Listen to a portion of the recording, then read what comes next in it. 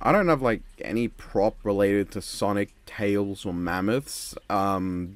Here's a gift for Kirby that's definitely normal.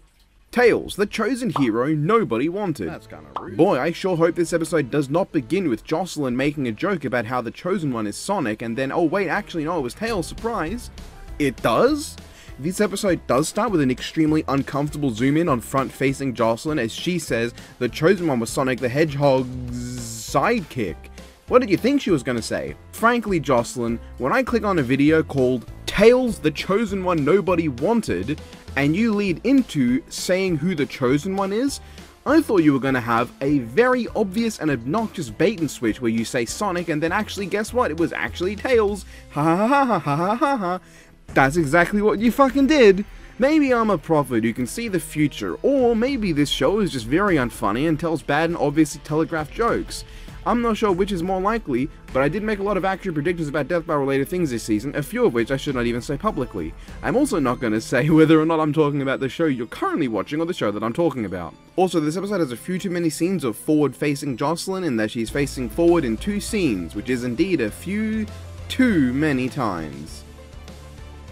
Pun. That doesn't actually make sense because she does it the 3rd time. Psych. I got you. This is going on too long. Once again, the editing is fairly solid. This episode using a lot of comic panels, and seeing as Death Battle editors have edited more comic panels in their lives than they will ever make contact with green organisms of the plant kingdom, naturally it all looks really, really good. They even got Titan Tail's ass spin to look natural on the comic panel, and that's just kind of really nice. I will say on that note, Tails rotating ass. Now, that could have been a funny joke, but then you point out the very flaw in your own joke. How else would Tails rotate his tails? Let me tell you, a magic asshole does not explain it, because tails don't come out of your bum. They are above the bum. It would be like having spinning snot and chalking that up to a magic snout. Oh, then she brings it up again. Wonderful, that's so funny. At the very least, this is an episode I think warranted being done. Like, it's something that actually deserved to be an episode of Death Battle, and I think it's done better than the Yoda one.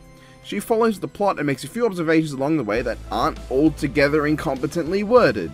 Though not with the charm of, say, the 1st episode of the show, which does this sort of premise but much funnier to me, because Jocelyn's reactions are way more entertaining in episode 1. But like Jocelyn pointing out all the weird tales, it didn't make me laugh, but I can see how that would be potentially funny to someone. You know, it's a joke. There is a joke here. I recognize it. It's not funny to me, but it's gonna be funny to someone.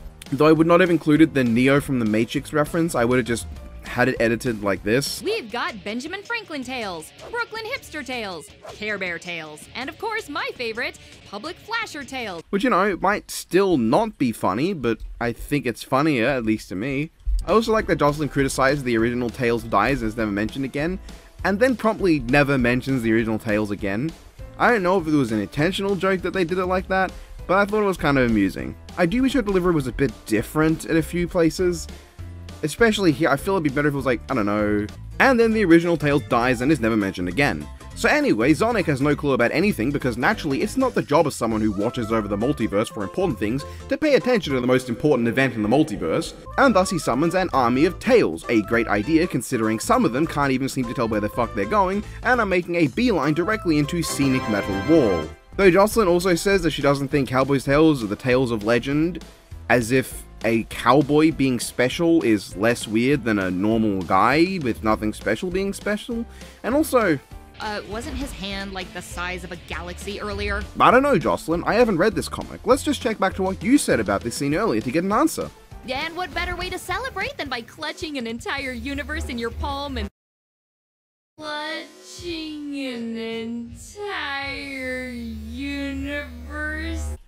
I'm gonna say no. I'm gonna say his hand was not the size of a galaxy. Though Jocelyn's initial reaction to Titan Tails, sans her saying swole and the spinning asshole callback, is amusing, just like her bewilderment. Yeah, I'd like it more if she didn't say swole and if she went harder into the reaction, but given the absolute Z-tier start this season had in terms of jokes, I'll take what I can get. Better to encourage the... God, I'm realizing there's no way to word this without it sounding really condescending. This is funnier than previous episodes, and I think that should be encouraged.